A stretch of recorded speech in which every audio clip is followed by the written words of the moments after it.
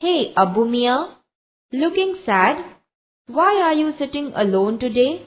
Where is your darling Kalua? Govinda was worried. Perhaps I have lost her. I have seen her footprints going up the hill. That devil must have killed her.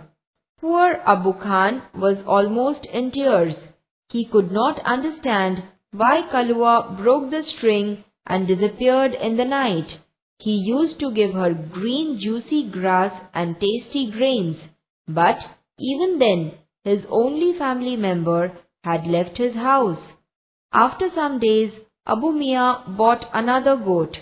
This new one was pretty, white as snow, had two little horns and a pair of lovely bright red eyes.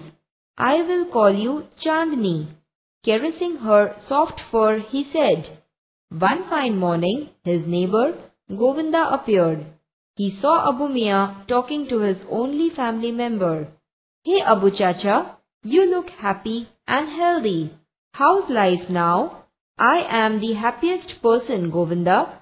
Chandni has brought new life to me. She loves me a lot, and even I can't live without her. Abu Chacha was beaming with joy. But what were you telling her?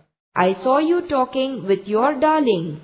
Oh yes, I was telling her the story of Kalua's sad end at the bloodthirsty teeth of that devil on the hill.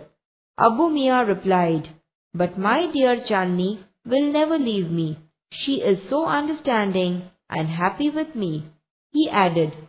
Govinda said, Abu Chacha, I am delighted to see you like this.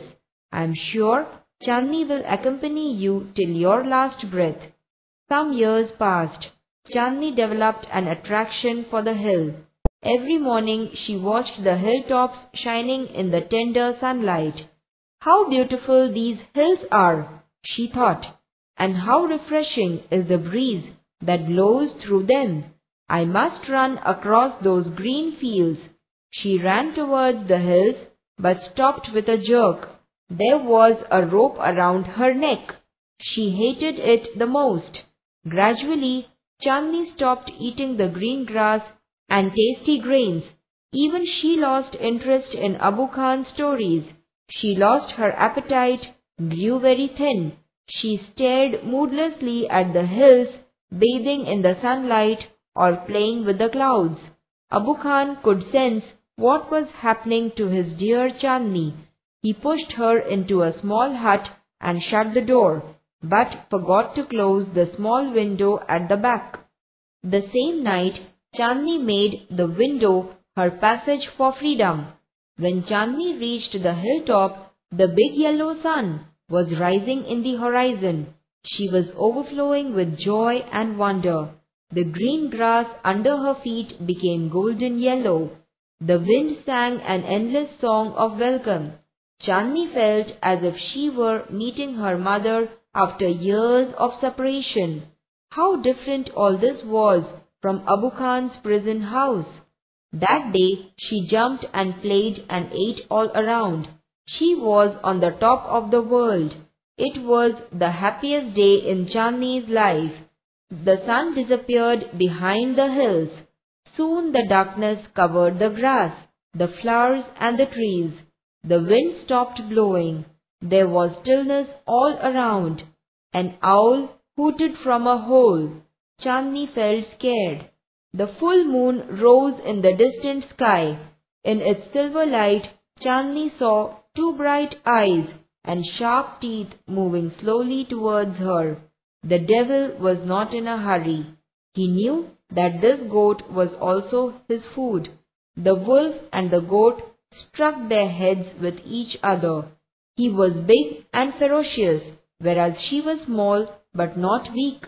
Chandni stood firm on her legs, head slightly bent, and her strong horns aimed at the devil.